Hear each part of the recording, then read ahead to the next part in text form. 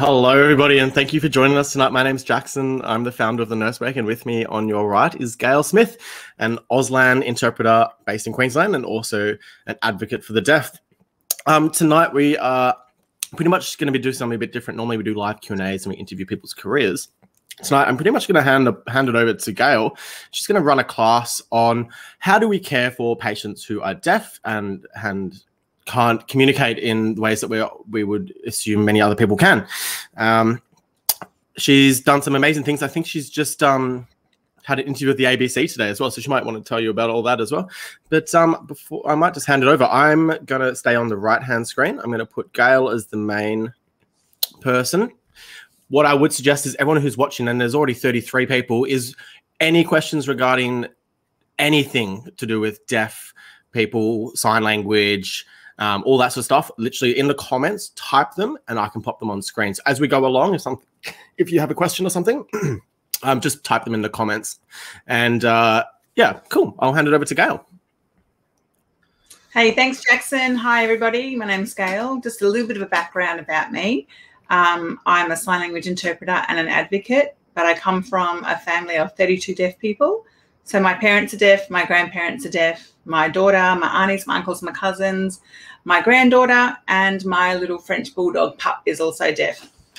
I have been a really strong advocate, obviously, for deaf people in medical settings because I work in medical settings as an interpreter and I see the barriers that we have for deaf people. So I wanted to talk to you guys because you guys, the nurses, are the ones that work on the ground with these deaf people, and I want their experiences to be much more accessible than what they have been as of late, especially the last couple of months.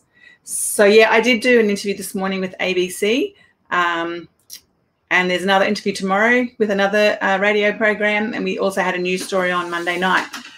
But let's ask some questions. Ask me questions, or I'm going to ask you some questions. If you have a deaf client or a deaf patient come into the hospital that uses sign language, what do you assume? What's the best way to communicate? Jackson, are they going to be able to put questions up? Yeah, guys. So Gail will ask some questions. Just type them in the comments. Might take a bit of time for people to comment, but if you just want to continue, I'll just pop them up as they come along. Sure. What was the question again? So I'll type it up on screen. So my first question, or I'm going to talk about what is Auslan. What is Auslan? So Auslan is Australian Sign Language used by the majority of deaf people in Australia. It's a unique language just to Australia. So obviously in England, America, and all other countries around the world, they have a different sign language. It has its own grammar and vocab. It doesn't follow English structure. So what I mean by that is, if you're a person standing beside me and you're speaking and you're saying the cow jumped over the moon, I would sign moon, cow, jumped. So the grammatical structure is more like French. So hence we get the question, well, why can't deaf people just read and write? They can read and write, but their comprehension of English as their second language makes it much more of a barrier. And usually their education has been pretty poor and their literacy levels are quite low. So Auslan is the Australian Sign Language. So the AUS, Australian Sign Language. All right. Next question. What have we got? How do I book a sign language interpreter? Very good question. When it comes to public hospitals, it is the responsibility of the hospitals to provide the interpreter. They have their own funding and they have their own process. I can only speak about what happens in Queensland because it's different in each state. But in Queensland, there are 6 contracts with interpreting agencies that provide interpreters. But unfortunately, 4 of those don't provide sign language interpreters. They only provide interpreters for spoken language over the phone. Hence, that doesn't support our patients that are deaf. The other 2, which is Auslan Connections and On Call, but they struggle to provide interpreters, and I won't go into much detail about that because I don't have much positive to say. But what's supposed to happen is when the deaf patient presents to the hospital, they're supposed to inform you that they need an interpreter. It's pretty obvious when you see a deaf person and they can't speak and they're using their hands that they're deaf. So it wouldn't would probably make sense if you said, do you need an interpreter? Most deaf people have been asking for interpreters, and sometimes they ask so many times in their appointment and they just get ignored. So if you see a deaf person saying, can you call an interpreter? Please call an interpreter, or I need an interpreter. They're asking for someone to come and relay that information in sign language for them. So to book an interpreter, you're supposed to go through whatever the hospital's policies and procedures are. But Queensland Health just gave a statement the other day to ABC to say that they provide interpreters 24/7 at no cost to the client. But that isn't true, and that hasn't been happening. And I've been in the hospitals by the bedside with people in the last month, and we had 4 cases in Ipswich last week. We've had cases at the Gold Coast just the other night, Sunshine Coast University Hospital, Royal Women's Hospital. There's been so many cases, and lots of people from interstate contacting me as well. So to book an interpreter, you're supposed to follow your procedures. You've got to do it as soon as possible. You know, it would be really, really helpful if when an ambulance picks up a deaf client, that they could call through the hospital and ask you to book an interpreter as soon as possible. Because how do you assess a patient when you can't communicate with them? So you get someone, like, I'll tell you a true story, but we won't say names. A young man, quite fit, had hurt himself at work that day. He's a concreter. He'd hurt his back. He thought he'd be okay. He went to play netball that night, and his whole team of netball, the people that were playing his team were all deaf. He hurt his back when he fell to the ground and couldn't get up. He was paralyzed from the waist down. So they called an ambulance, but he can't communicate with the ambulance. But also remember, he's in pain. He's shocked. He's scared. He can't communicate, which causes another fear. But from his legs or from his waist down, he was paralyzed, and he thought he would never walk again. So the ambulance arrived. He didn't know what to do. He calls me. So I'm on a video call with him, you know, talking to him, telling him what to do. They're taking him to the hospital. And I've asked Queensland Ambulance to please call the hospital and get an interpreter there so that when he comes, they can assess him. They couldn't do it. They had to wait for the client to get to the hospital to get assessed first. So he arrives to the hospital stressed out, can't communicate, in shock, and we had to wait for hours for an interpreter to arrive. You actually can't give someone medication unless you've asked the questions whether they're allergic to it or not. And they were just giving him everything they could possibly give him without actually communicating with him. It was quite traumatic. So yeah, you just got to follow the process to book an interpreter. All right. I can't see these questions. Yeah, so I've got a question off that. So what would you say for healthcare workers? What would they do in an emergency? In an emergency, it's difficult because, you know, you can't predict. You know, it's harder to get interpreters after hours at 2 o'clock in the morning. But also, we can't say to deaf people, don't have a car accident after hours, because it's harder. So I would just make sure that the people in the emergency department are aware of how to book an interpreter and get on the phone and book an interpreter as soon as possible. You can't rely on them to bring in their family and friends because they're not qualified interpreters, and there are policies and procedures around that. So, yeah, just get on the phone, make the call. Obviously, it's difficult to get face-to-face interpreters, and there is a massive shortage of interpreters in Australia now due to the NDIS, which has caused quite a few problems. So just get on the phone, make the call, and if you can't get someone there face-to-face, even if you're in a remote area, they do have VRI, which is video remote interpreting. So they can get an interpreter. So what is VRI, and I guess what are some of the pros and cons, and how can nurses, especially I'm thinking rural and remote, I'm thinking even community and aged care settings? Yeah, so VRI means video remote interpreting. So what you normally do is they can use platforms such as Messenger, FaceTime, Zoom, Teams, Skype. So what will happen is the client will call, the hospital will contact and organise the hospital to get an interpreter on the screen. There was a situation today in Gladstone Hospital. They had an interpreter on the screen, and it was quite funny because the doctor had his mask on. So with his mask on, the interpreter couldn't really hear. So the interpreter couldn't really hear what the doctor was actually saying, and he kept leaning in front of the screen so the deaf client couldn't see the screen.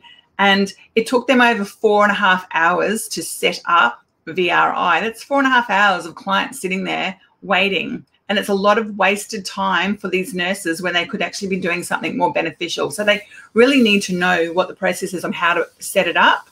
Another one of the problems is with technology, especially in the hospitals. I found that the Wi-Fi is very poor, so it freezes. So when you've got the interpreter signing and we need you to sign our consent form for an, it freezes. And so the deaf client's like, hang on, I've got to sign a consent form for what? And, you know, and it always happens at the most crucial moment when the deaf person wants that information. So it's kind of frustrating for them. And yeah, unfortunately in hospitals, the Wi-Fi is always quite weak, the signal, even if you connect to the hospital's Wi-Fi. That's really interesting. Sam has just posted a comment saying, is there an app we can use in the interim, especially if we are in an area where interpreters are not available or VRI is not available? Good question. Yeah, it is a great question. That would be something that would be really good to put together in the future. But at the moment, there's no app. Most of the deaf preferred way of communicating through their phone is through Facebook Messenger, FaceTime. But the problem is that we need to contact the interpreting agency that has a contract. So I work as an interpreter and I'm qualified, but the deaf clients are not supposed to contact me because I'm not registered or on the books of this interpreting agency. So therefore, I can't be used, but I am all the time. But I don't get paid for it. So is there an app we could use in the interim? Yeah.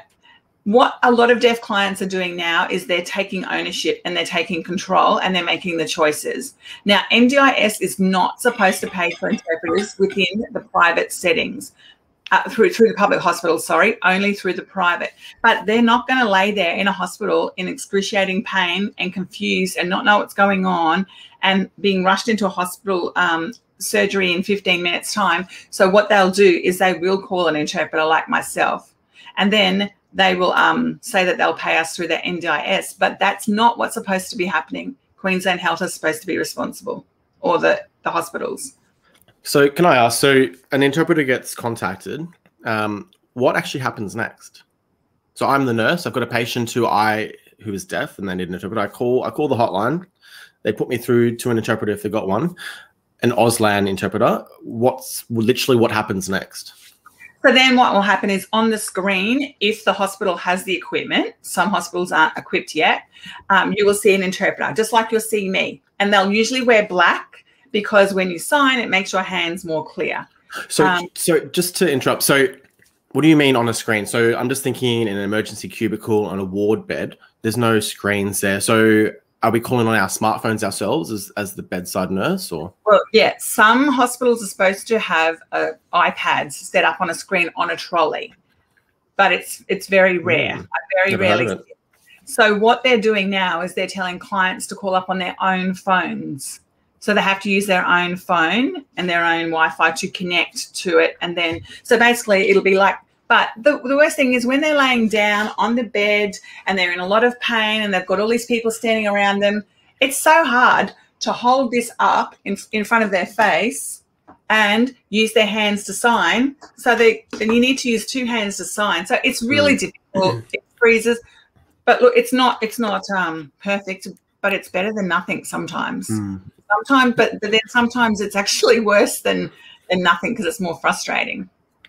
Yeah, I can only imagine. We can probably go into some of your experiences and stories of some of the things you've seen, which I'd be really interested to hear about. I've just had a question coming from Maddie. So everyone who's watching, there's like 40 plus of you.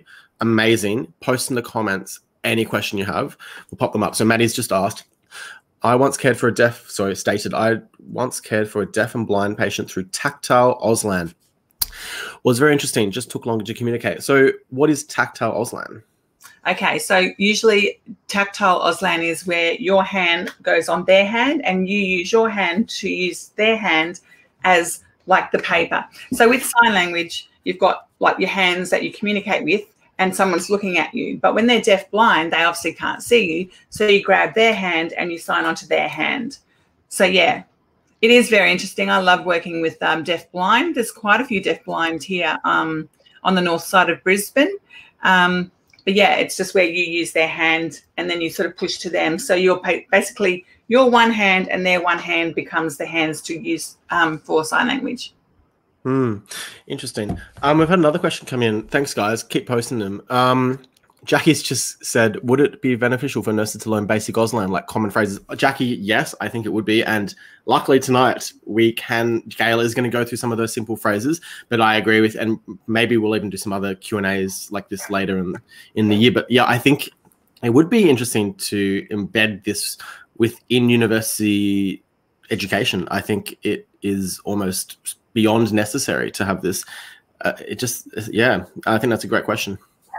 It is a great question. And yes, absolutely. You know, for you to be able to say, hello, my name is Jackie. I'm your nurse. I'm here to help you. Just that little phrase makes that deaf person, you can see in their face, oh, okay, they're going to understand me as much as they possibly can. They've got patience. So, yeah, common phrases, and I am going to teach you some tonight. And I was talking to Jackson before that I'm going to try and find a platform where I can work with you guys to teach you for free every week for an hour. And we'll try and work it somehow that we can record it so that you don't have to be watching it while I'm doing it live. But, yeah, absolutely. I remember not so long ago a deaf guy was going in to have surgery and the anaesthetic doctor came in and he just said, hi, how are you? My name is Brad. And the deaf guy is like, oh, cool. How do you know sign language? And he's like, whoa, whoa, whoa. That's all I know. But just that one phrase made him feel like they had that connection and you could see the smile on his face. And he learned that when he went to Boy Scouts when he was a kid. So, yeah, absolutely. It doesn't replace an interpreter, but it doesn't mean that because a nurse knows some basic signs that it replaces an interpreter. You still need to book an interpreter. But it just makes that connection between you and the patient's experience so much more comfortable. And a follow-on question from this is from Ellie, which is great. I know my alphabet and basic phrases, but if understanding was achieved between me as a nurse and patient? So effectively she's asking, does her basic understanding of the alphabet and basic phrases, would this be enough to gain consent from a patient or does it need to be an official interpreter? Yeah, that's pretty risky because one of the things that deaf people do is the deaf nod. They just nod and they have no idea what you're talking about. My parents are both deaf. My dad's the worst to do it.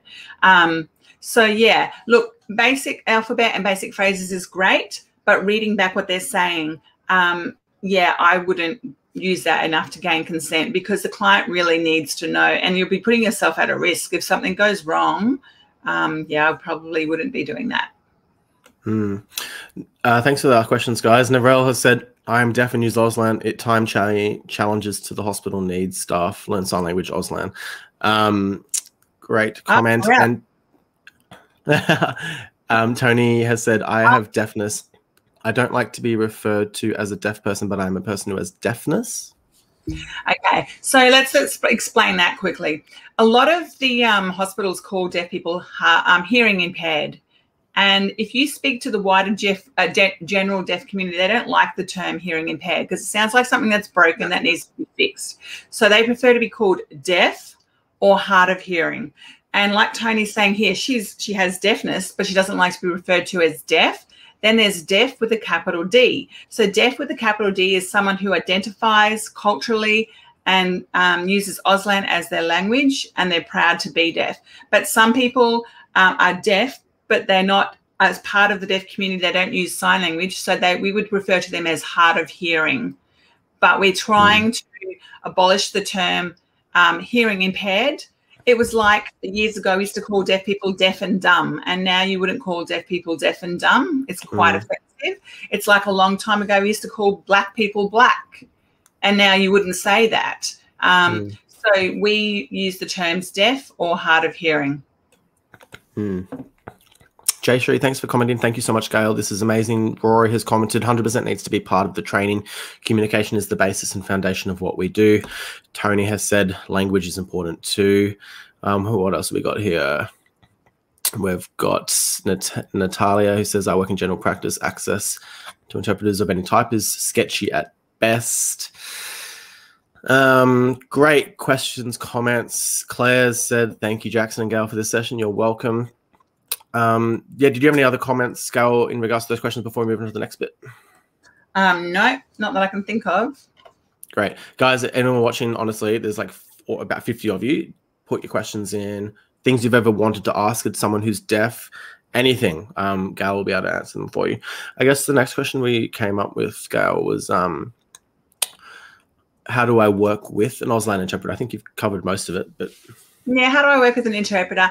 Okay, it's strange when you get an interpreter and you're the doctor or you're the nurse and you've got the deaf patient, and the deaf patient's usually sitting opposite you. It's depending if you're doing consult or what you're doing, or the deaf person's laying in bed. The interpreter needs to position themselves in a place that can be seen, that's out of the way from the nurses, so they're not going to interfere with what you guys need to do. So that's the interpreter's role, is to move around the room so that the client is comfortable. But I've worked with one specialist doctor once. It was a consult. He was sitting at his desk. He was a bit precious, and the deaf lady was sitting opposite him. And then I pulled the chair around and I sit next to the doctor. You know, having a little bit of distance, because the client wants to look at the doctor or the nurse, because they're the one that's giving them the information. They're the one that's going to save their lives or is important to them. And then they'll glance at the doctor or the nurse, and then they'll look at the interpreter. But if the interpreter sits beside them, the client has to sit there like this the whole time. And it's strange for the nurses or the doctors when the interpreters are the ones that the deaf person is looking at. And I've seen nurses go, no, hey, look at me, look at me. And it's like, well, hang on, they can't hear you. So just get used to the fact that they're looking at me and I'm just signing. Also, with an interpreter, we usually remain impartial. I haven't been sometimes, because I've seen some things happening where I've had to do the cultural bridging. But basically, everything that the deaf person says in sign language, I voice to the nurse or whoever the professional is. And then everything that the nurse says back, I do in sign language. So if the nurse goes, oh my God, this woman's a pain in the butt, I sign that. And I've seen that. And I have to sign it. And they're like, what did you tell her? And I'm like, everything that gets said in this room that is an earshot, I have to interpret to make it accessible. So how do I work with an interpreter? What else? I worked with a deaf lady just the other day at the hospital, and the nurse kept writing notes because she thought that it was better to write notes, even though we are getting paid to be there as an interpreter. And she kept going up with like a folder and holding it in front of the deaf lady's face to read it, and kept blocking the interpreter. And so then I had to keep relocating or moving so that they could see me. And it just makes it really awkward. Just work together. So basically, just speak at a normal pace. Everything that you say, we sign. Everything that they sign back. But also understand that I constantly, when a deaf person's agitated or frustrated, when they sign bigger, they're cranky or they're being more passionate about something and they're really trying to get the message across. So we have to match their tone. If they're signing really small, they're just talking really gently and they might be whispering, normal. But if they're signing bigger, they're more passionate about getting this information across to you. And if they're freaking out in a situation, they're going to be more passionate. So when us interpreters voice for them, it makes us sound like we're aggressive. And I had it just the other day. The nurse said to me, you're being aggressive, you're attacking me. And I was like, honey, I'm only telling you what the patient is saying. And she's getting frustrated because everything you're doing is creating barriers for her. So they can't think that us interpreters are the ones that we're just basically relaying what the client is saying. I'm curious, before we get into some assumptions that we want to sort of bust, can you sort of go into a bit more detail some of the stories of sort of some of the bad experiences or outcomes you've seen for deaf patients? I guess, and we can use them as sort of learning lessons. Maybe just before we continue, there's a few comments.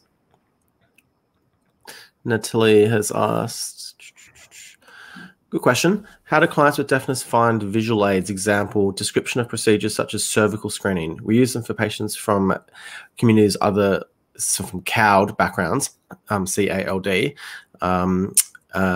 Would they be helpful? Yeah, they are slightly helpful. If you make everything visual, it makes it heaps easier. One of the questions that a lot of deaf people struggle with is, what is your pain threshold out of 10? A really good interpreter, like, what does that mean? Because they're very literal. Deaf people take everything very literally. So when you say, what is your pain threshold out of 10? A good interpreter would say, you, pain, terrible is a 10. So 10's down here. But if you go right back along, so you go 0 to 10. So 0 is nothing. 5 is like half. And then they'll give you their score of what they would. I have seen some of the visual aids in the hospitals, but they're not really that deaf friendly. They could be worked on. But, you know, even little things like, I know this is probably a bad example, but it's the first one that comes to my mind, is the word colonoscopy. There is no sign for it. It's spelt. So it's COLON. So you're coming in to sign the consent for a colonoscopy. And they'll be like, yeah, okay. What is this about? So we as interpreters have to unpack it. We have to say, this sounds terrible, bum, camera up. Have a look if there's a tear or there's a lump, maybe cancer. We have to explain what the whole, we need to know just as much, well, not just as much as you nurses know, but we need to know what the procedures are and how they, and what they do. And if we don't, like I did a job just recently and it was a Humphreys field test and it was to do with eyes. And I was like, Humphreys field test? I can sign that. Humphreys field test. But what does that mean? And then the client's going to be thinking the same thing. So then I will say, can you break that down and tell me what we've got to do? And then they'll tell you how they do the test. And the client's like, oh, yeah, okay, cool. So, yeah, visual aids is good. Doing it as visually as possible, yes, but still explaining it. Yeah, and I apologize if my language is not the correct terminology. Tony has said, so nice to say clients with deafness rather than a deaf person. So I do apologize for that. And I guess that goes to the next question. Jay Cherie has asked, there really needs to be broad education within healthcare about the do's and don'ts for the patients and interpreters so that patients can feel safe. So I sort of want to, if you can answer that question, but then also touch on some of the language that we use. So is me saying a deaf person not the right thing to be saying? I don't really know Tony and her background or her connections with the deaf community, but I do know the deaf community across Australia, and they all know me because I've been a very strong advocate for a very long time. The deaf community prefer to be called deaf. Simply deaf. I have done, if you go onto my Auslan Journey Facebook page, we do polls all the time. And one of the polls we did in April for the NDIS was to show the different terminology. So there's deaf, hard of hearing, hearing impaired, deaf mute, deaf and dumb, people living with a hearing loss. And if you have a look at the poll on the Auslan Journey page, the majority, the highest score was deaf. And then D with a capital, like deaf with a capital D, like I said, is one that identifies to be part of the community, uses Auslan, and they're proud and of their culture. And Claire's just commented, so we'll get to the questions, but the comments that come in through, is it helpful to have, goes to the other question. Claire said, is it helpful to have written information for a patient to supplement the conversation for after the interpreter leaves? Yes, it is, but you need to use words that they're going to understand, because like I said, the grammar is different. You know, this has got nothing to do with medical, but just say, for example, if I was going to get a recipe book, there is no sign for ingredients and there is no sign for method. So if I was to say ingredients, I would fingerspell ingredients. So I would say, what do I need to gather to make whatever I'm going to make, to eat? And method is METHOD. That means nothing either. So I say, how do we do it? What do we do? What are the steps that we're going to take to do it? So yes, written information, definitely. Make sure that, like the other day I witnessed a nurse writing. She was trying her best to write down information, but it was quite small and her writing wasn't easy to read. And then the client asked for her to write it bigger, and the nurse kind of got a little bit upset by that. Just write it clearly, but just it's kind of more like pidgin English, I suppose, just more simple, drawing pictures, like this lady that just had an operation just recently didn't understand what it was all about. So the doctor actually drew. It was like if he could peel off all of the layers of skin and you could see all of the organs in the stomach, and he drew it. And that was really, really helpful. And then, yeah, when a client is discharged, that's a massive concern. When a client is discharged, they get handed all this information. And this one recently, so she went into hospital because when she swallowed food, the food wasn't going down the esophagus properly and it was getting stuck. So they wanted to do keyhole surgery just to open up and sort it out. Then they discharged her. The dietitian came in to talk to her about what her food requirement is for the next 2 weeks. And this is what the deaf person saw.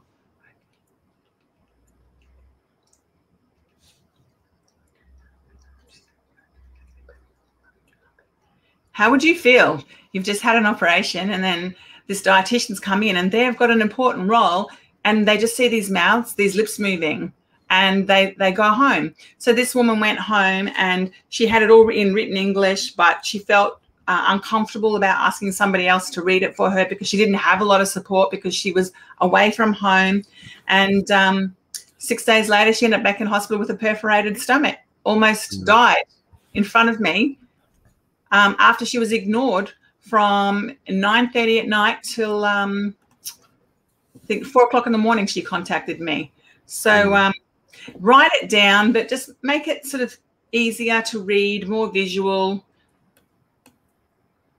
Claire says, thanks for answering. There's a few more comments going through, but I think we'll go to the next question. So I'd be keen for you to sort of delve into some of those other stories of poor outcomes and experiences you've seen. All right. Well, it was just one on Saturday morning. Saturday morning, I was asleep. 7 o'clock, I get a phone call. A deaf guy was at a party. He got a little bit upset, a little bit of alcohol involved, got into a fight. Ambulance was called. Police was called. Police came and took him. No communication. So he was getting frustrated, very, very agitated because the police were talking to everybody else at the party about what had happened, but they weren't. And he said, can you please get an interpreter? I want an interpreter. I want to tell you my version of the story and what's upset me. And the police were just like, no, wait. And they were talking to everybody else to get the information. He didn't have a chance to tell what had happened. He got dumped at the Sunshine Coast University Hospital at 4 o'clock in the morning. So from 12:30 to 4 o'clock in the morning, no access to an interpreter. 4 o'clock in the morning, he got dumped at the hospital, sat there until 7 o'clock in the morning, and he was furious. Now, he was suicidal. He had a lot of mental health issues stemming from being in this world of not being able to communicate. And this was just triggering him and making him worse. So his best friend, who's also deaf, who can't read and write very well and who can't speak or hear at all, contacted me at 7 o'clock in the morning and said, can you please help us out? So I have like a broken record, pretty much. Like every time I get these calls, I say to the deaf person when I'm on the video call with them, take the phone to a nurse and I'll talk to them. So they take the phone up to a nurse and they go, oh, excuse me, can you have a look at this? And then I'll be on the phone and I'll say, hello, my name is Gail. I'm a sign language interpreter. This client is deaf and requires a sign language interpreter. Can you follow the policies and procedures? Would you like me to step you through and give you the after hours number to book an interpreter? But you need to get an interpreter. When I did this the other day, the nurse goes, oh, it's okay. Her friend here can do sign language. And I was like, yeah, her friend's deaf as well. And they're like, oh, it's all right. We'll kind of just sort of gesture a bit and we'll read and write. And I was like, this guy is suicidal and has just told me that when he gets out of here, he's going to kill his mother first and then himself. And they were like, oh, he'll be right. He'll be right. And I was like, no, he's asking for an interpreter. So in the end, we eventually got an interpreter for him, but it was done in 15 minutes and they sent him home. Then I sat with him that afternoon for 5.5 hours, and I've spent hours with him since trying to put things into place to get him the support. And when you actually hear what his frustration and mental health issues are from, it's just purely from being in this deaf world and not being able to communicate and express how he's feeling. Look, there's lots of stuff. There was one just recently, a mum from Ipswich had a young deaf baby, and mum's deaf, the baby's not. She's about 13, 14 months old, and she's got problems with her glucose levels getting very low. She has to feed her every 4 hours and do the prick to test the glucose levels every 4 hours. Anyway, she gave her, it was a late night feed, and then she noticed that the baby wasn't looking normal. So she lifted up her clothes to have a look, and she was really struggling to breathe. So they called an ambulance. Now, the whole process to call an ambulance is daunting and terrible for deaf people. They have to use an NRS. It took her like over 45 minutes just to get through to the ambulance.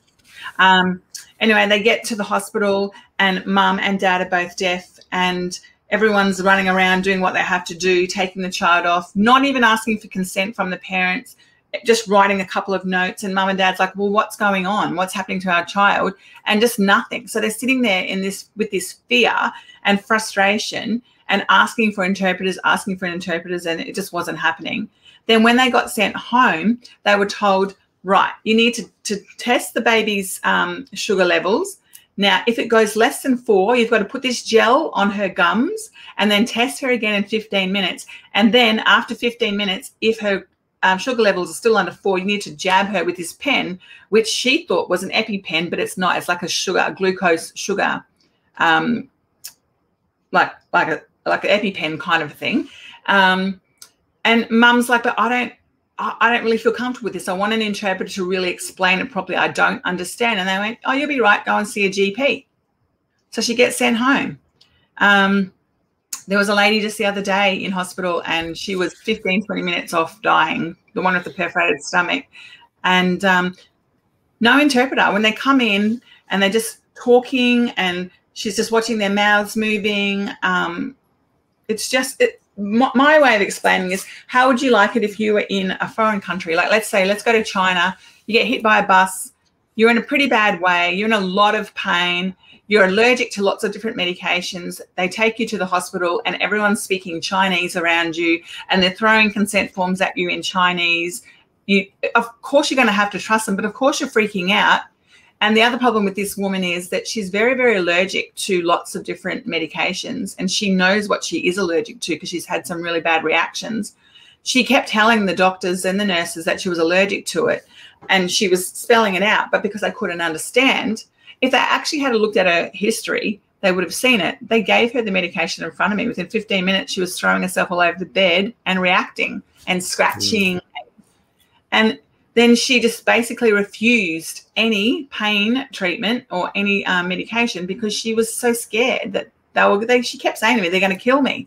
I said, no, they're not. They're doing their best. But she's now left the hospital and she's going to get a tattoo on her arm with the list of the medication she's allergic to, so that she's ever in that position again in an ambulance or the hospital, that they don't give her the wrong medication. Jay Sherry's just said, these are really distressing stories. I cannot imagine how distressing it must be for the patients. Well, it's one of the women at the moment, she's just gone home to Gladstone, had to go to hospital again today, and it took them hours and hours. And like, you're mortified at these stories. Like, I haven't even told you some of the other stories. Like, obviously I can't tell you some stories because I'm due to confidentiality and their privacy. But honestly, it's mind blowing. You know, imagine being a mum. Like, just recently, my daughter had a baby. My daughter's deaf and her partner's deaf, and they went into hospital. And obviously it was during COVID, the time with the coronavirus. So they were very limited to who they could allow into the room. And she knew she was having this baby. She wanted an interpreter. She wanted her first experience of having this baby to be beautiful. She's never had a baby before. She doesn't know what to expect. So we asked the hospital for an interpreter, and they went, oh, we can't due to COVID. And I was like, are you kidding? You don't have a choice. You need to have an interpreter in the room. You can't expect someone that speaks a foreign language. You wouldn't do it to them. So let's not do it to my daughter. Anyway, they end up getting an interpreter in there. But it was a lot of fight to get an interpreter in there for my daughter. And yet they have a student nurse come into the room that was just sitting there and watching and observing. What's more important, a student nurse for the birth of a baby for a deaf woman, or an interpreter to give her access to what's going on? There's quite a few horrible stories. Wow. And I think, look, if you're willing to, we'll go to a few more. But look, I was just going to ask you, how do people call an ambulance? But I guess Rory has asked that already. He says, can you please outline the process for someone to call an ambulance who is deaf? How do they do it? And why did it take 45 minutes in your last story? Look, do me a favor. If you get time, Google NRS, which stands for National Relay Service. I get people contacting me all the time. A deaf person watched their house burn to the ground because it took that long to use the NRS process to get a fire truck out there. So NRS is basically, a lot of deaf people can't use NRS at the moment unless you're registered. You had to be registered by April. So a lot of people can't even access the service. It's a bit of a joke, actually. Let's go here. This is going to blow your mind. It blows mine. And I tell this story so many times, but no one does anything. If you all get your phones out now and just Google, how does a deaf person call emergency services? So we're talking police, fire, ambulance. So usually a deaf person has to find a hearing person around and ask them to please make a call for me. Yet they can't communicate with that hearing person if they're a stranger and they don't know them very well. So they make the call. So what have you found there? If you've Googled how does a deaf person call emergency services, does it say use your TTY and dial 106? No, it says in an emergency, people should only ever call 000 to request an ambulance if they have medical emergency. Call nurse on call on 1300 60 60 24. Yeah, but you put in how does a deaf person? Oh, sorry. How does a deaf person? That would make sense, wouldn't it? How does a deaf person call emergency services? And it first comes up is, emergency, the Deaf Society, and people who are deaf or have a hearing or speech impairment can call emergency service to the National Relay Service, TTY, uses dial 106. How does this work? I guess that's where you're going to go to next. Yeah. All right. Let me see if I can find my TTY. Hang on. Yep. Guys, there's like 60 of you watching. That's amazing. And I think this is so important for everybody. So keep the questions coming. There's a heap. We'll get to all of them. All right. Remember the phones that we used to use that have like the big little cup thing, the big cups on it, and then you dial? That's when you used a TTY. So I'm going to show you the most latest technology that deaf people use, and you're going to laugh. Wow. This is like dinosaur ages. So these two cups is where you put the phone into it. But do you know what? It doesn't work with a mobile phone, and it doesn't have access to Wi-Fi. So what used to happen when I was a kid, mum and dad had a TTY. So they wanted to call someone, but the other person they want to call has to have a TTY as well. So if they're calling the real estate or they're calling their doctors, they're not going to have a TTY. So it's usually only good to talk to your deaf friends who have a TTY. But a lot of deaf people couldn't afford the TTY because they were about $1,000 as opposed to back in the day, as opposed to just a regular phone that you could hire from Telstra.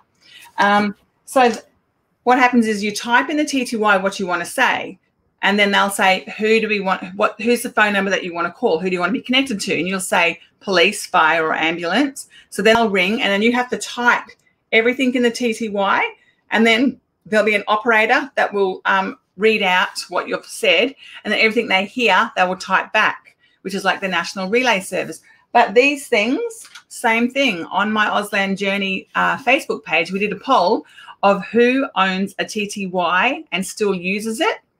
And I think I'll have to find it. I'll find it and I'll share it with you.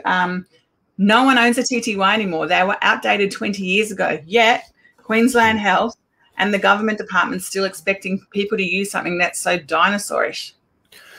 So that is literally the only option available. Yeah, well, that's what they say. So what ends up happening, this is why I get so many phone calls at crazy hours of the night, because people know that I will answer my phone. So that I get a phone call, FaceTime, I answer it. A deaf person's like, can you please call 000, tell them that there's a fire here, this is the address. So then I usually have them on my iPad so I can see them signing to me, and I'll be on the phone and everything they say in sign language, and I'll just talk to them. So, hello, I'm an interpreter calling on behalf of this person. She's in this place at the moment. There's a house fire. And then they'll ask me all the questions. I'll ask the questions. They'll tell me, and then we'll go through it. And that's the quickest way to do it. But it's not a service. I don't get paid for it. And I can't keep getting woken up all hours of the night as much as I would like to help people. So the NRS is pretty poor. Like, you need to have a look at what the deaf people say about it. It's it's not really working. Crazy. More comments coming through, guys. Keep them coming. Narelle, mostly deaf are frustrated and fed up with hospital and GP need interpreting, but they're no interpreting because very short interpreting need more get biggest interpreting. Yeah, so I think Narelle is actually a deaf person. I'm pretty sure that she's deaf because I think she's on my Auslan journey page. So what she's saying, that people are getting really frustrated and fed up with the hospitals, and that the GPs as well. Now, the GPs are private, so NDIS covers that. Queensland Health, or I say Queensland Health because I'm from Queensland, but the public hospitals are supposed to be provided for by the funding that they have within the public hospital, which is different. But yeah, they are like the stories. Oh, the stories. Look, honestly, if you want to see some of the stories, join the Auslan journey page. Don't say much. You just have to sit back as a nurse and just observe and just learn the culture. Like, don't get in there and say much. You'll probably get attacked if you go in there and say something really, really silly because they're very protective. And, you know, we try to stay calm, but seriously, when we just call sometimes, and I know this sounds terrible, but sometimes people go, hearing people are so stupid. It's because they don't think outside the box and understand what it's like for them. And they, you know, we had a client the other day, and the nurse said, do you think your hearing will ever come back? And she's like, no, honey, I was born deaf and I'm 45. Why is it going to come back? I don't know. You know, do you think it might just come back one day? It's like asking someone who's lost both their legs if their legs are going to grow back. Mind blowing. Elizabeth has just said, what a mess. We have such a long way to go with supporting quality care for those with hearing impairments or cognitive impairments. Definitely an eye-opener. Guys, look, I think if there's one thing for the 60 people who are watching this right now, that like for nurses or doctors or paramedics, whoever's watching, is like, hopefully this can make you an advocate for patients who are deaf, and speak up and advocate for them. Because I think that's really what we're just trying to do tonight by having Gail on, is just to spread the word, really. Another question is, how long is an interpreter able to stay with a deaf patient? Our regional hospital waiting times can be several hours. Tests and scans take even longer. Great question. Yeah, that is a great question. They got an interpreter in the Gladstone Hospital today for the first hour, but the doctors had no idea what was going on with with Carol, who'd been at the Royal Women's Hospital. There was no discharge papers that hadn't come through. It was just an absolute mess. You know, interpreters get paid by the hour, and they're not cheap. You know, they do get paid well, so they can stay with the client. But yeah, sometimes they will have to wait for hours. They just don't have enough interpreters. Today, it took them 3.5 hours just to ring the other hospital in Brisbane to find out what was going on. And then when the interpreters can't just sit there and do nothing. You know, it is really hard. With this lady that was in hospital just recently, Carol, I'd love you guys to meet her. She would love to tell you her story. And you'll see, if you join, like I said, if you have a look at Auslan Journey page, she's posting up heaps of stuff because she's not being quiet. We had to call Orion's rule for Carol when she was in hospital a few weeks ago because they kept doing things without her consent, and I'd had enough. So I called Orion's rule for the very first time, and it was amazing how the whole dynamic of everything changed. And if you're not sure what Orion's rule is, it's only in Queensland. It's basically where you call if you think that something's not happening properly. That's not. Sorry, I lost my train of thought. Yeah, so I basically went to the hospital after work because a family begged me, and I stayed from 7 at night when I got there till 12:30, and then I went back and stayed in a stranger's house, which was the son of the deaf lady in Balmoral, in this $5 million house. But I felt like I was in a jail because I had nothing of my own. I had a massive headache. I couldn't access Panadol. My clothes were in their washing machine while I wore one of their T-shirts so I could go back to the hospital because I lived 2 hours away from the hospital. And I was thinking, why do I do this for people? Like, I should just say, not my problem, but I can't. And then I went back to the hospital the next day from 7 and stayed till 7 at night. And even just the little things are stressful for a deaf lady that's laying there, and someone opens up the door and says, "Would you like a cup of tea and some sandwiches?" But she's on liquid only. And then the person's like, what did you say? would you like to have a cup of tea and would you like some sandwiches for lunch? And the client's she's just had a perforated stomach. She's on a liquid diet. And she's like, by the time she worked out that she said sandwiches and I came back down, the client's like, are you serious? I put all that energy into trying to take that information. They should have known. They should communicate with each other. It is frustrating. Like, I was in the hospital just recently and the nurse said that they had actually called the interpreting agency. And I was like, I don't know, doesn't sit right with me. So I called in front of the nurse to the interpreting agency and they said they hadn't even had a phone call. And it just makes you mad when you're asking for something that's your human right and they just don't do it. But look, I'm looking at the time. I want to teach you some sign language. Do you want to learn some sign language? Yeah, let's do it. A couple of other things I'll quickly touch on that I had in my notes. With the masks, at the moment, we all have to wear the masks. Now, you know, that is really hard to lip read. Deaf people, lip reading is 70% guesswork, but lip reading shows the whole facial expression and it makes it easier. So when you take this away, it makes it so much harder for them. So when you are with a person that is deaf, still keep your distance, but pull your mask down just while you're talking to them. It makes it so much easier. So look, do you have a bit more time to go through some of those silly questions? Yeah, I've got all the time you want. Oh, okay. Because there's about 60 people watching. I think we can keep going. We've got some time. But yes, we will do some sign language in a bit. And obviously, this will be recorded. So a few questions that we have is, if I speak louder or these are questions you have given me, that common questions that you get. If I speak louder or clearer, won't they just understand me? All right. Just the other day, I received a phone call from ACAT. They wanted to do an assessment of an elderly woman. And I said, yeah, you'll need to get an interpreter. And she's like, oh, can't you just go along? And I was like, well, how about you come and clean my house for free and I'll come along and do this for free. And she's like, oh, well, interpreters are expensive. I was like, you're a government organization. This is the client's, this is their human rights. Anyway, she said, oh, well, look, can we just speak to this lady? And I was like, no, this lady is deaf. She cannot hear and she doesn't speak. All right, well, can you ask her to call us back? And I'm like, where is the closest brick wall? Because I'm going to headbutt it. I've just told you she is deaf. And then she said, I said to, look, you can send me a text message and I will then send it to her because she doesn't have a phone, but I'll send it to her through FaceTime Messenger. But she can't connect up with through FaceTime Messenger because it's a government organization. So she sent me a message and she said, hello, client's name. If I speak louder and clear, will you understand me when we do this assessment? And I rang back and I said, can I give you some feedback? And I was like, do you even listen to what I've just said? So speaking louder and clearer, no. Some of the problems is background noise. When deaf people wear hearing aids or cochlear implants, the background noise gets amplified. So they've got all this noise going on in their head. So it's really hard to decipher who's speaking. So that's another issue, background noise.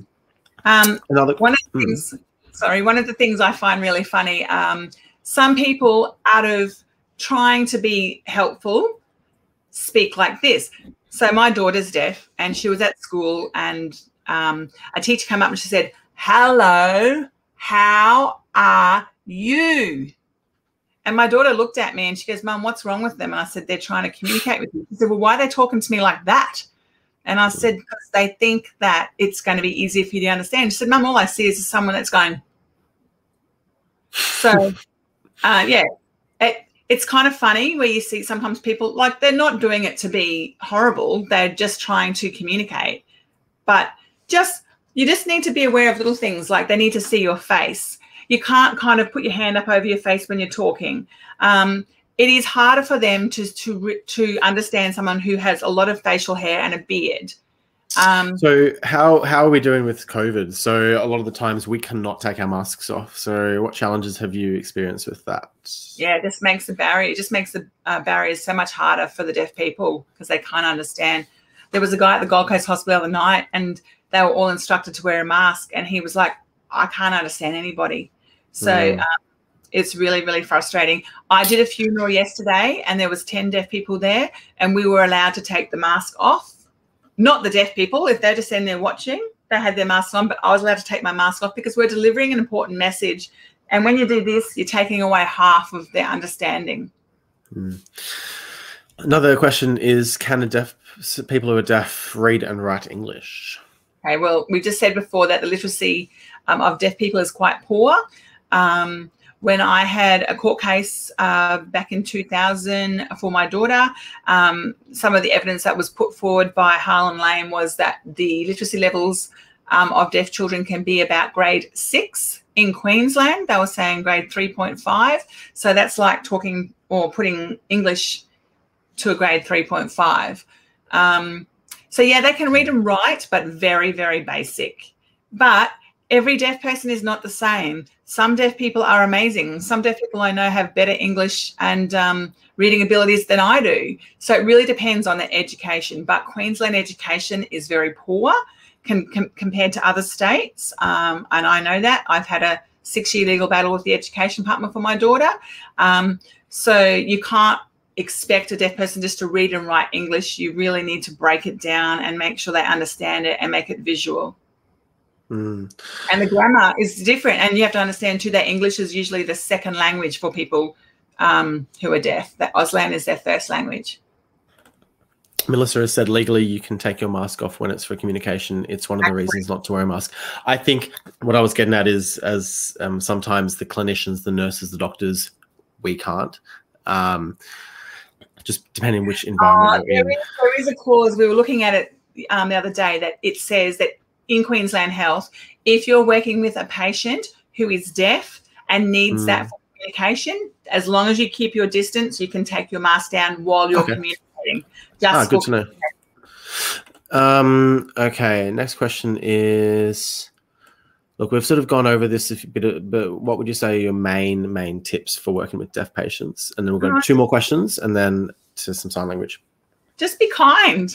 I know that nurses don't go out of the way to not be kind, but just be patient. Just remember that they're freaking out because they don't understand what's going on. So some tips are, let them see your face. When you're talking to them, let them see your face. Be more visual. Do everything more visually and kind of act it out or gesture. Book an interpreter. What are some other tips? Like, my brain has just gone dead. I'm sure I'll have heaps. And what I was thinking about doing was making a little PowerPoint with some tips, because some people have given me some great information from the deaf community. So I'll put it together as a little PowerPoint and send it on to you guys, and you guys can have a look. But yeah. Okay. Why can't I use family or friends to interpret? Look, a lot of people I know that are deaf, 90% of deaf children are born to hearing parents. And most of the time they get told, don't do sign language, get them a cochlear implant, make them learn to be, speak and listen. And their families don't usually learn sign language. So sadly, a lot of deaf people's own family can't sign very well.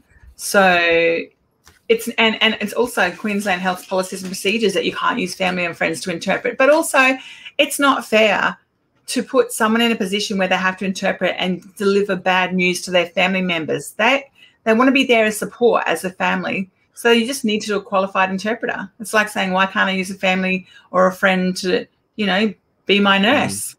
Yeah. Well, you're trained. Very valid point. Another thing that you get quite often is Braille. Braille is for deaf people, right? Yeah, I got asked just a couple of weeks ago, oh, wow, is it really hard to learn Braille? And I was like, I don't know. And they're like, but don't you know Braille? And I was like, no. I've met a few people that know how to do Braille, but I've never learned. Braille is not for deaf people. Braille is for blind people. So, yeah. I get questions all the time. I get questions like, oh, so can deaf people drive? And I'm like, yeah, actually, they're usually better drivers than hearing people. Oh, why is that? I said, it's just their ears don't work, but they're so much more observant with their eyes, and they're using all their mirrors. And I remember being in the car with my mum, and we'd be driving, and I was driving, and she said, pull over, an ambulance is coming. I was like, what are you talking about? I couldn't even hear it. But she was looking in the revision mirror, and she could see the lights coming up. And sure enough, by the time she'd give me that information, I could then hear it. So she used to pick up on stuff quicker than I did. What would you say are some of the other common misconceptions that you come across? Yeah, deaf people are not employable. And I think that's hilarious because deaf people are the most loyal, dedicated people. They're usually very good with like detail. I think there's one business on the coast here that employed a deaf person a few years ago, and about 8 years ago, and was like a bit skeptical, like, oh, you know, how's it going to work? Now they've employed 3 deaf people and they love him. And the first guy that they've employed is now one of the supervisors. So deaf people are actually beautiful people. You just got to understand that they just do things slightly differently because their ears don't work, but it doesn't mean that everything else isn't working. Okay. Do you want to jump into some sign language? Yeah, cool. All right. So I thought I'd teach you some signs. So the sign for nurse, I can't see you guys, so you guys will have to do it behind the screen. So nurse is this. Now, why do you think that's nurse? Because back in the day, the nurses used to wear the little hats with the little crosses on it, you know, the little nurses' hats. All right. So then the sign for tablet. It actually makes a lot of sense when you think about it. Tablet is just tablet. It's like you're just picking up a tablet and putting it in your mouth. Tablet. Okay, the sign for needle. You do this. Oh, hang on. You do this with your hand, but you put it on your needle. It can be wherever you're putting it. The needle can be in your mouth, in your arm, in your leg, wherever. Ambulance. So that's a sign for ambulance. So that's the top of the ambulance and the siren. Emergency. Well, this is a sign for bad. And then when you do this, you're waving 2 bads in front of someone's face. That's like emergency. Emergency. Okay. And maybe in comments for these couples, see if you can work it out. What's this one? Or what do you think it is? I'm going to put the pressure on you, Jackson. Everybody help me out here from the comments. Think about it. If you hit your finger, you go. Yeah. So what's that? Pain. Yeah. What's this one? We've got some comments coming through. Great. Sick, feel. No. So this is sick. Sick has actually got quite a few. It can be sick, sick, sick. So this is ache. Pain. Jay and Ellie saying pain. So that's pain. So this one's ache. Oh, there's Carol. That's Carol. That's Carol that we had in the Royal Brisbane Hospital. She's watching. Hi, Carol. All the nurses are here learning for you so that you don't have to experience the same again. Oh, she'll be crying. She'll ring me after this. Oh, that's so beautiful. So ache. So toothache, headache. It just depends where the ache is. Okay, what's this? I've been saying all night you need to get an interpreter. Interpreter. So 2 hands like that. Do it, Jackson. Picking on you. Yep. Interpreter. Interpreter. Yeah. So if you see a deaf person doing, can you call an interpreter? That's it, Maddie. It's an interpreter. Yeah, Ellie, they're on fire. Look at them. You can come and work with us. Hi, everyone. Nice to meet the nurses. That's Carol, the one that we just saved her life. It's amazing. Thank you so much, Carol, for joining. Can you tell her that? Oh.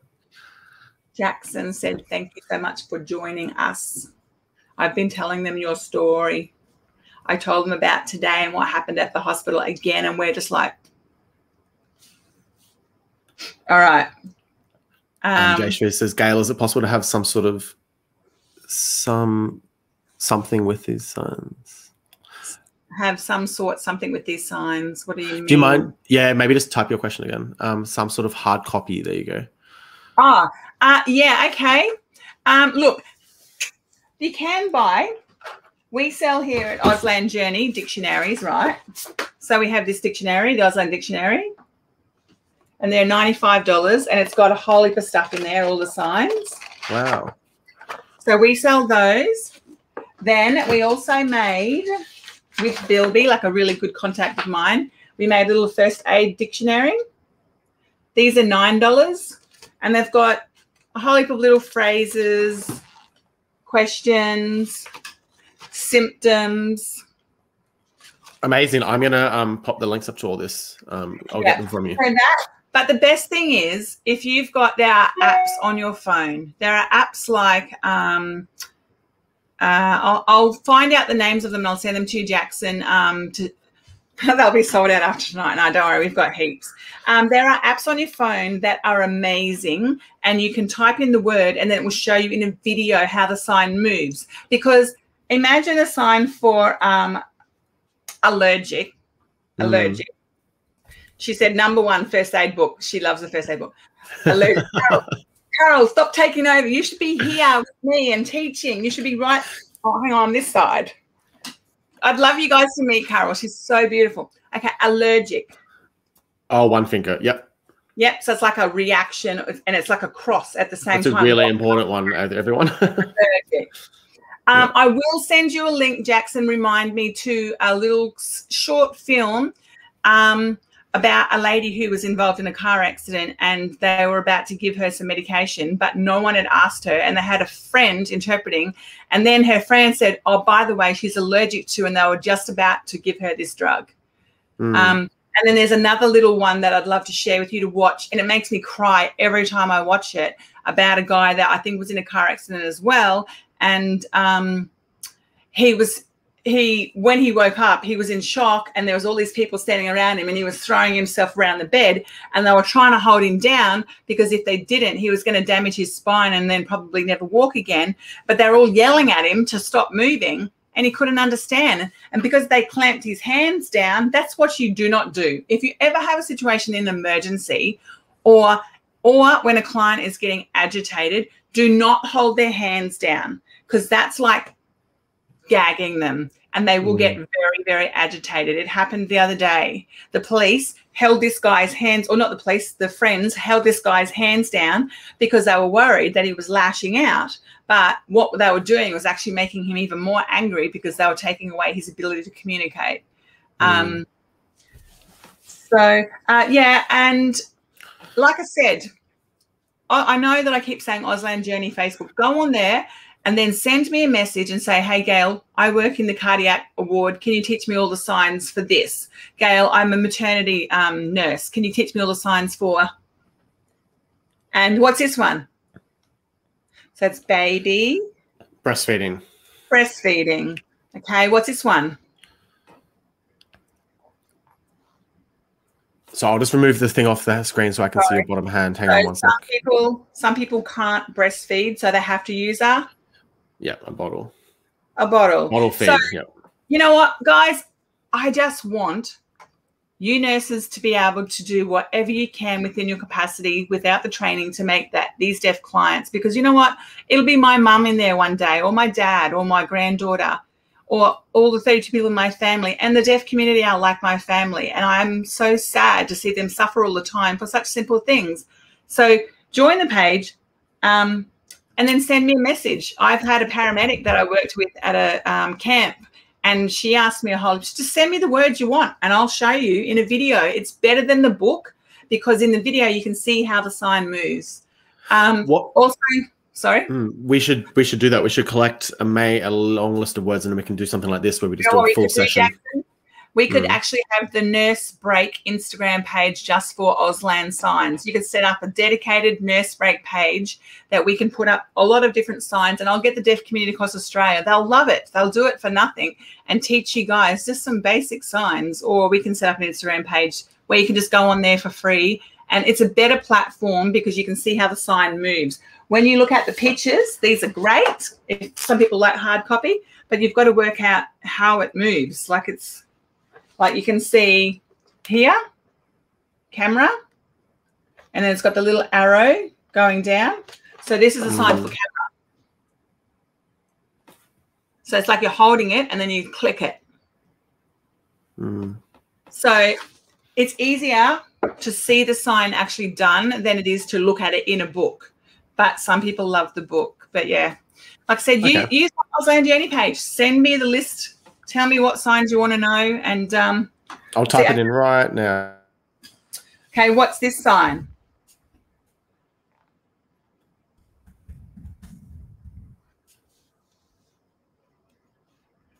Can anyone work it out? So imagine they've had a bit of a knock to the head and you've picked them up and they're feeling a bit, love it, dizzy. Dizzy. Look at these people. You are awesome. Okay, what's this one? Ah.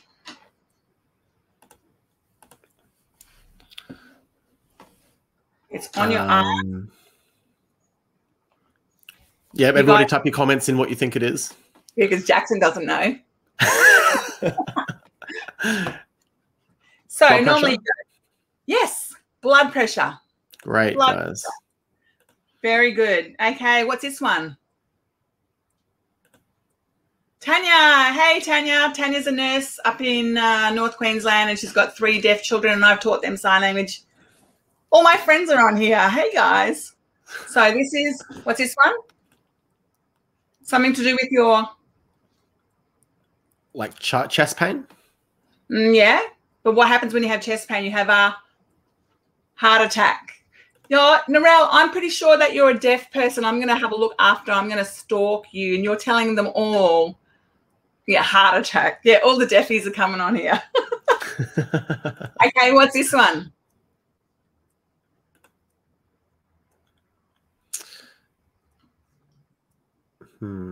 I'll tell you, it's a new sign that's only come out in the last couple of years. Yeah, it is chest pain, heart attack. Yeah. A new sign that's come out recently because it's only something new-ish. We've had it for a couple of years now, and it keeps putting us in lockdown. You know the little cell with all the little things? Coronavirus. Oh, virus. Well, that's spread. Okay, cool. I just wanted to show you a couple of little signs. So when you meet someone, even if you just remember this, hello, how are you? How are you? So it's flat hands on the chest and then comes out to good. Yeah. So hello, how are you? I'll record these again and I'll put them up on the Auslan Journey page so you can watch them again and again. The alphabet, I'll do that on there because that'll take a bit of time. Then name, it's like 2 fingers on your forehead and then your thumb's kind of underneath. Name. Name. So then you would say, my name. And then once you've learned the alphabet, let's pick on Jackson, is J. See, you do it. J, A, C, K, S, 2 little fingers hugging each other. Oh, sorry. S, O,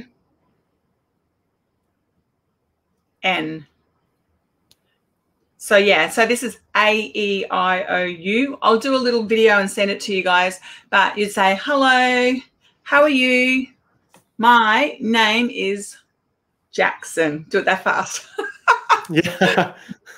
And then you can say to them, you name what? Or what's your name? So nice. So nice. Okay, one thing I did notice, I'm going to sign this and speak at the same time, which you shouldn't do because they're 2 different languages, but I have learned how to do it. But I know Carol is still watching. One thing that I just thought of then is when the nurse comes in, no, it's not Jason, it's Jackson. Wrong name, Carol. Just call him Jason. So one thing is when the nurse comes in, it's just nice to say, hi, my name is whatever, or hi, Carol, or whatever. This one was cranky because I don't know why. And she just grabbed her hand and just pulled this and put the drip in. And she said, whoops, put the drip in and did all of this. It's just so nice just to say, hi, my name is Gail. And then just go, and if you can't sign, just say, I'm going to change the drip for you, the drip. That's not proper sign language, what I just did then, but it makes sense to the deaf person. They've lived it their whole life. They're so used to it. It's better than just grabbing their hand and pulling it out. And I end up jumping up and saying, whoa, whoa, whoa, ease up, introduce yourself and tell her what you're doing. How do you sign? I don't understand. Okay, so go slow.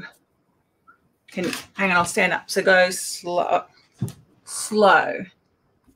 So go slow. I don't understand. That's like the brain's being flicked on. Understand.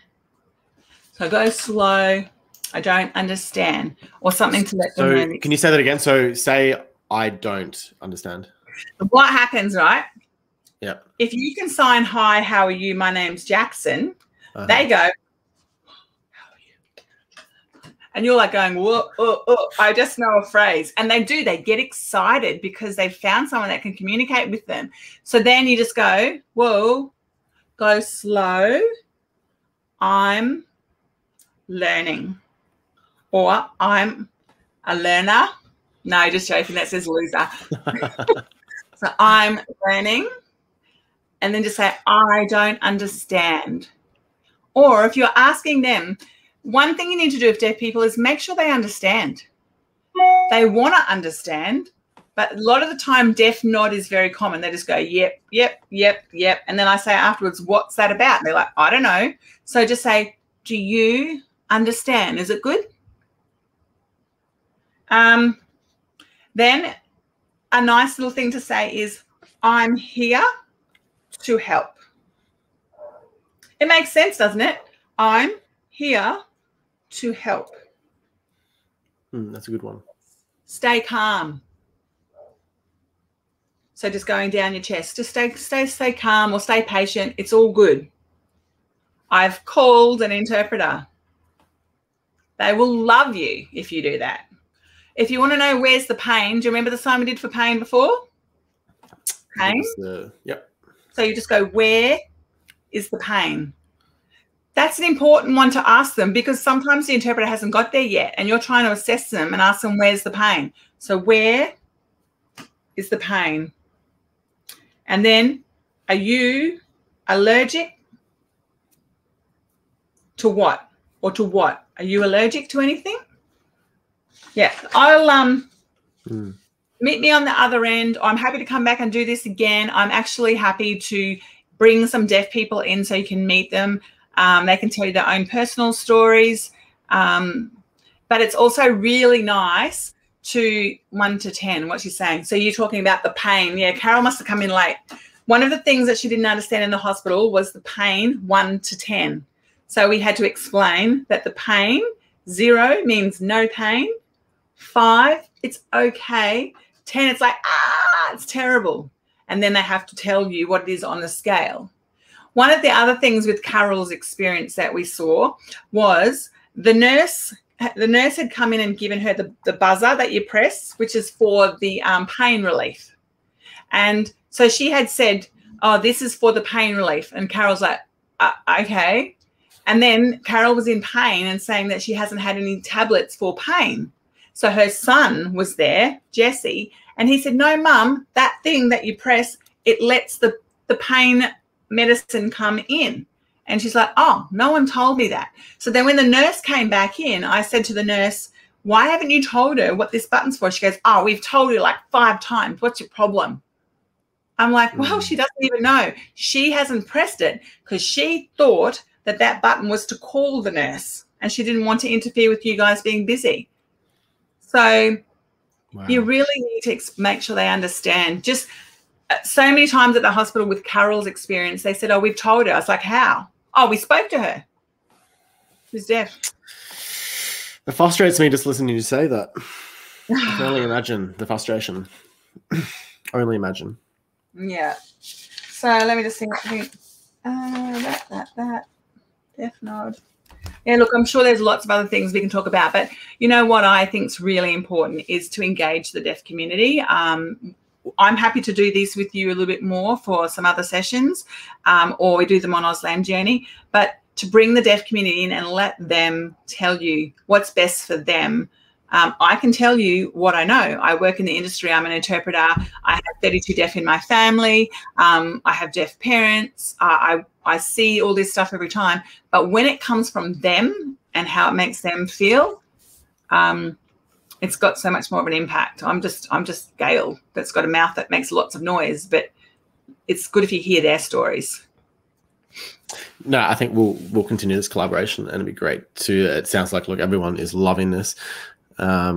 look, I could just keep posting comments. There's like 60 people watching. So look, if there's any more questions, feel free. Hang on, I'll just ask. Hey, Carol, we have lots and lots of nurses watching this, about 60 people. Is there anything that you want to tell me? Put it in comments, or if you want, I'll call you on FaceTime. Let's do that. I'll show you how we call a deaf person. Yeah. Quickly. Sarah says, try waking up from surgery and find they have removed my hearing aids. Trying to wake me up in recovery, calling my name won't help. Exactly. Carol's hearing aids got broken by the nurse in the hospital when she took the oxygen tube off. She dropped it and then broke it. Okay, let's get Carol up. Let's see. Oh, she's probably... And Kaylee says, what is the sign relief for pain? Sorry, what is the sign for pain relief? So you might know something. Tablets, less pain. Hello. Do you want to say hello to everybody? Put some lipstick on and fix up your hair. She's like, I don't have any lipstick. All right, I'll show you. This is Carol. Can you see her? Oop. She said, I love you. That's a sign for I love you. What is it? Hey. This, I love you. I love you. That's a mere point a finger up to. Ah, yes. In Australia, we say, I love you, but this is like a universal sign. Uh-huh. So what do you want me to tell them? Tell me something and I'll tell them. I'll interpret what you want to tell them. She said, hang on. I'm just putting my... So she's interpreting us. Sarah said, hi, Carol. All right. She's like, oh, what can I tell you? She's taken her jacket off. She's got lots to say. You have to be quick. We don't want the long story, the short one. Okay. Don't forget, allergic. That's one of her biggest fears. And then drip. And the drip gets taken off. So drip.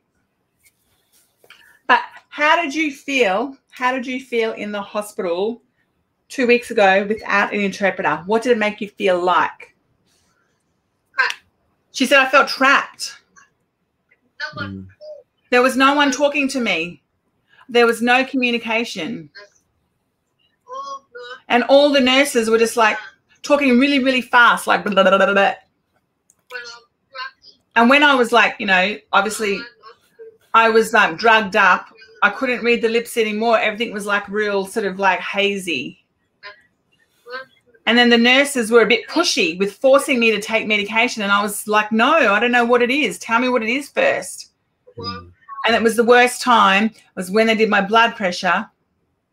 And then they gave me an injection. She had no idea what it was for. And she had bruises all over her for the blood clots and stuff.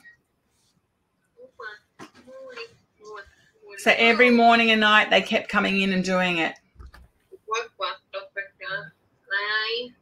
So the blood pressure and the tablets is what her biggest fear was. Why were you scared of blood pressure? Yeah, they'd come in every 2 hours when she was asleep and just wake her up, and like it would frighten her every 2 hours. And then 3 days later they did it less, so it wasn't so bad.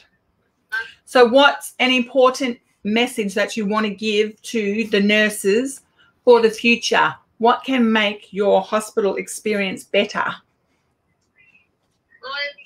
It's really important to show that you've got the time. And then I'll know and I'll understand. But then it's so hard because I get used to a nurse and then they change shifts and a different nurse comes on. I have to start all over again. I like to have the same nurse all the time, but then she leaves and then they bring a new one and I have to learn how to communicate with them. And it's just like so exhausting. And then at midnight is the worst. It's hard when the lights are off and they come in and talk to me. And I'm like, what? I can't see. So we have to turn all the lights on. And it made me really grumpy. The tablets, they gave me the wrong ones. So When they like take the tablets out of the packets, I don't know what it is, and they're coming to give it to me. I can't see. I want to see the box so I can see the label, so I know that it's safe for me, that I'm not allergic. But when they take it out and they just give it to me with the cup and the water, I don't know what it is, and I'm too scared to take it. So I know I can take Endone, but if I don't have the tablet, if I get a reaction, then I'll start to feel funny. I need to know what the names of them are. She's showing me all of her boxes here.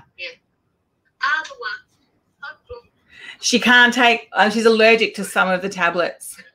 And yeah, so one of the times when she was there, the nurse came in and was like giving her a tablet, and I was in the room, and she said, no, what is it? What is it? And they're like, the doctor told me, just take it, hurry up. And she's like, no, what is it? And she's like, oh, she didn't want to upset the nurse. So she took the tablet, and then within 15 minutes, she was getting a rash and she was scratching and she was, in pain. And I was just watching it all going. And then I asked the nurse, what was it? And she told me, and I was like, we already told you that she's allergic to it. Yeah, she said in some different brands and stuff. Kaylee's asked, is it just, a massive thank you to have her on. It'd be great to have her on in person. I would like to meet you. So we'll say bye, and you can still watch us on there. Hang on. How do you say goodbye? Wave. Hello, nurses. Thank you for looking up and watching Gail and helping all of the deaf people understand how to communicate with my medication, my blood pressure, my headaches, my fear, my allergies. You know, it's really important to learn sign language to help. Thumbs up. Thank you, everyone. Hey, how do you feel that this was only organised because you and I were so upset about your experience, and then I put it on Facebook and Jackson saw it and contacted me, and they're now all learning a little bit. So thank you to you. All the nurses around Australia have a little bit more understanding. And then you can help me teach them. No swear words. All right. Yeah. She's saying she needs to see the labels on the boxes. But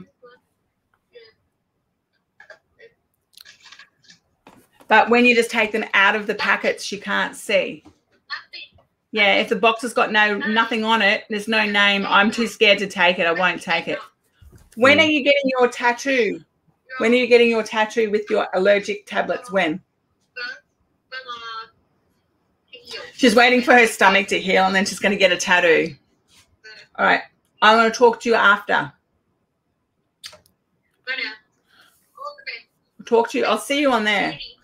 She said, thank you guys for learning to communicate with me. I'm going. See ya. So that's how.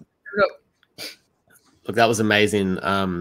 We'll have to get on to a live in the future. I've just got one more question I'm going to ask you. That was just like, this makes me want to continue to do this. And it was sort of a question going on from what Carol was saying. Is it helpful if we write down the names of medications before giving them, or to help identify allergies, or would these words be too difficult? Like Carol just said, she likes to see the box. Because when you take it out, I know when the nurses come in, they're already taken out of the packaging and they've got the little glass of water. She likes to see it. So yeah, sometimes like the name of the medication is just like a bunch of letters, because some of the names of medications are pretty full on. So yeah. And what I do, like, there was one guy. Okay, so quickly. There was one guy. He rang me on FaceTime. He was out in his backyard putting up a fence. He was working really hard, digging post holes and stuff. And then his heart started racing really fast. And he was sweating and shaking, and he thought he was having a heart attack. So he panicked. So he called me as an interpreter and said, can you please call an ambulance? So I called an ambulance and then got the ambulance to come out and pick him up. And then I said to the ambulance, can you tell me which hospital you're taking him to, and tell him to get an interpreter? Well, I didn't hear anything and I couldn't contact him. And every time I was texting him, I was hearing nothing back because he was in a hospital and lost all his phone service. We couldn't use his phone. So now he presented to the hospital and told them that he needed an interpreter and gave them the card. What we've been trying to do is get deaf people to have a little card that says, I am deaf, I need an interpreter, please call this number. It makes the process for you nurses and the admin so much quicker that they can just go, oh, okay, and that's the number to ring rather than going to try and follow your policies and procedures to work out how to do it because it's not something that you do every day. Anyway, he was in hospital. 3 days later, he contacted me and he said, oh, Gail, I finally got some phone service. I had a heart attack. And I was like, oh, are you okay? Have they had an interpreter there? He said, no. I said, can you put me on the phone to the doctor, please? So the doctor, he called the doctor in and the doctor came in. I said, look, he's deaf. He's just had a heart attack. You need to get an interpreter in. You need to tell him what's going on. They go, he didn't have a heart attack. And I was like, I beg your pardon? No, he didn't have a heart attack. He took all the wrong tablets at all the wrong time. He couldn't remember which tablet was for what. So he just went, oh, well, I'll just take them all this morning. And he had a reaction to taking all this medication. So then I said, right, that's it. I'm coming up to the hospital. So I walked in to interpret. So the heart palpitations, the sweats, and all the symptoms that he thought was a heart attack, and he thought that's what they were saying because the doctor was Indian and he couldn't understand his accent. It wasn't a heart attack. It was just that he'd overdosed. So the simple solution is get him a Webster pack and put all the tablets in so he knows because he can't. Because when I say to him, what tablet's that? He goes, I don't know, the little white one. I'm like, they're all bloody white. Which white one? So that. And then there was another case of a deaf guy that went along to the hospital and no interpreter. And he came out of the hospital and then he contacted me about 3 days later and he was just distressed. And he said, I'm going to die soon. And I said, what? He goes, I've got cancer. I'm going to die soon. I've got cancer in my brain. And I said, well, how long have you got to live? And he goes, oh, probably 3 weeks. And I was like, really? So then I rang his sister and he didn't have cancer. She didn't know. We ended up having to go and see his GP and going back to the hospital. What he had lip read was that he had cancer, didn't even have cancer. So for 3 or 4 days, he was living with this life sentence. His life was going to end, and it wasn't even the case. It's just wasted anxiety and stress on someone that's not required. Just give them sign language. Give them the language that they understand. Well, thank you so much for coming on tonight, Gail. It has been eye-opening, to say the least.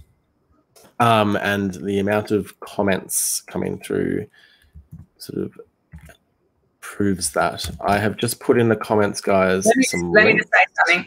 If there's any deaf people watching, I'm sorry. I'm going to turn my voice off for the hearing people so you can see what it feels like.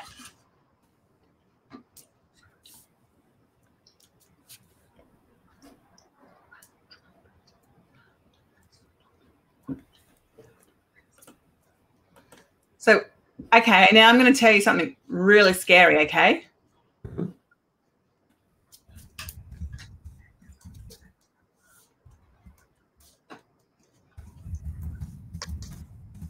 What am I saying, Jackson?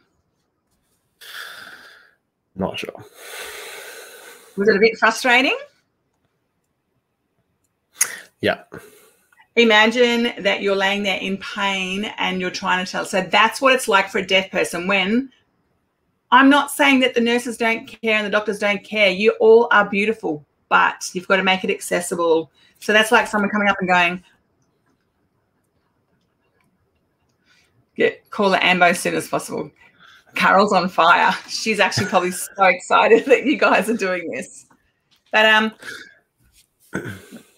yeah, just look, there's so much. It's not hard. It's just we just got to fix the process up. And if you guys can do your bit on the ground floor just to keep the client smiling, happy, and calm, then we're already better off than what we were last week. And so people can find you on, you want to say your links again and where people can contact Auslan Journey. So you just go onto Facebook and it's AUSLAN Journey, JOURNEY.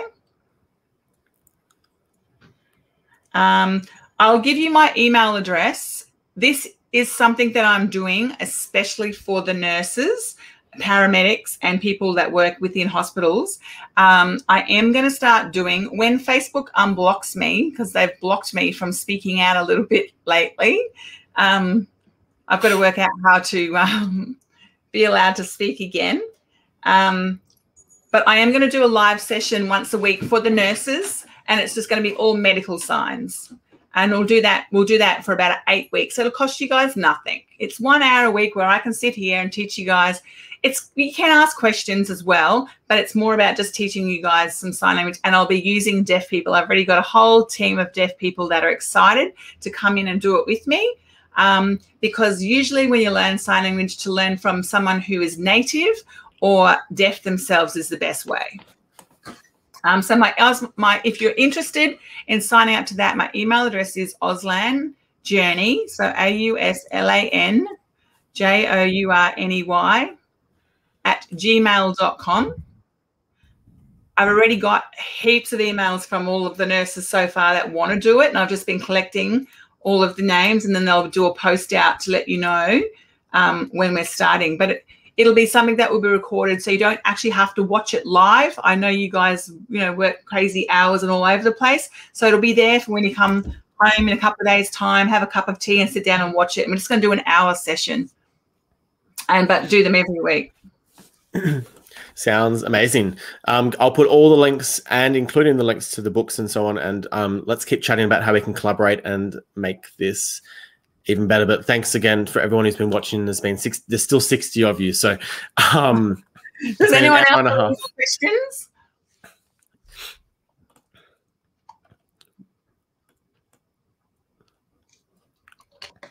And this will be interesting, actually.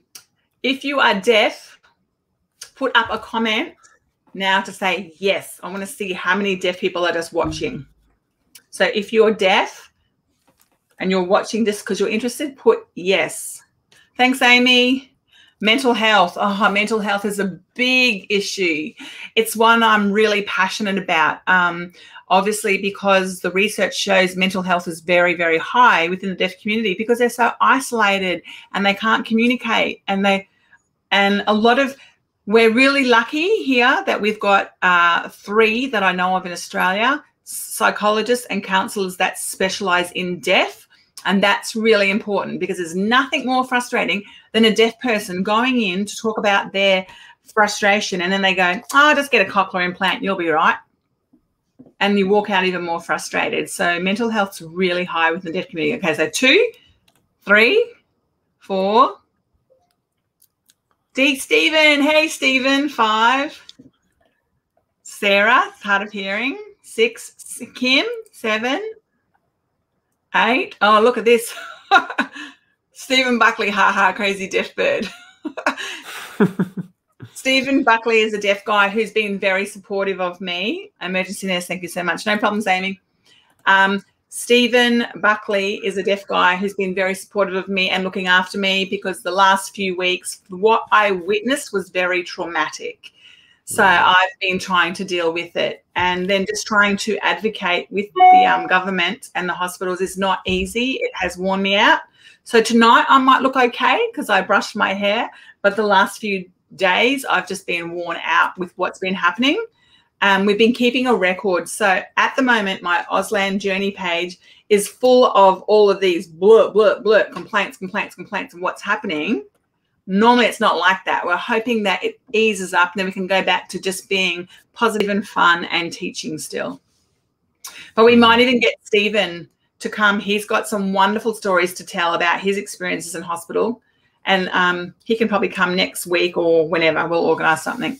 Yeah, let's do it. I'm keen. I'm sure there'll be more. Hang on, whatever you're going to say, Jackson, I'll interpret for these so that the deaf here can see what you're saying. So. Sure. For everyone who has never watched before, all our previous live Q&As and classes such as tonight's can be found on the Nurse Break website, www.thenursebreak.org. And I just wanted to say a massive thank you to Gail for coming on tonight and helping advocate and helping nurses advocate for our patients who are deaf.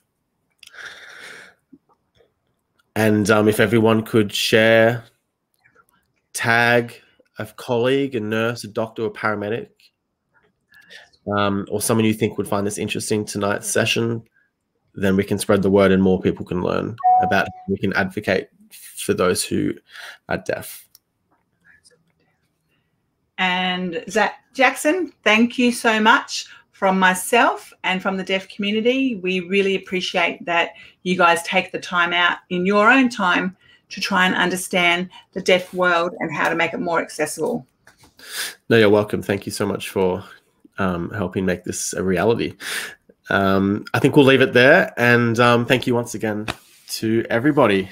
You can watch this live as a podcast. Sorry, you can watch tonight's episode as a podcast, or you can watch this back as well just by heading to the website and the YouTube page and Facebook. Thanks, guys.